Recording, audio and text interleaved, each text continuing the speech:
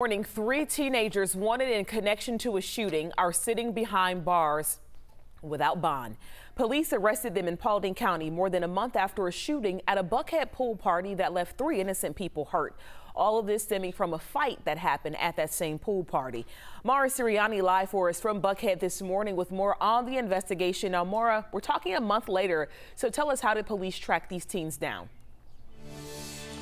Well, Aisha, the 3 teens were actually wanted for crimes in several different counties. Like you said, they were also wanted for that shooting that we covered here at the Peninsula at Buckhead Apartments. That was on a weekend last month. But again, they were taken into custody yesterday, and this was actually part of surveillance by a few different law enforcement agencies. So we're talking Paulding and Cobb counties here were conducting the surveillance. Cobb County officers were at a home in Paulding County along Nebo Road that had been shot up during a drive-by last Friday. When they were there yesterday, officers surrounded the home. The 3 teen suspects were inside, and they were arrested on warrants out of Cobb County and with APD. Investigators say a search conducted of the home discovered multiple stolen firearms as well. Now, a woman who lives here at the Buckhead apartment said this is just one example of the constant crime in the area.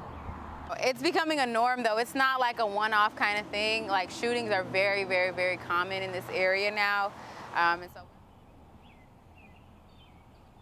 And leading up to the 3 teens' arrest yesterday, there was a 4th suspect who was also taken into custody after a short chase there, a foot chase and then a car chase. It was a stolen car, actually, so some good police work out there by all of those deputies.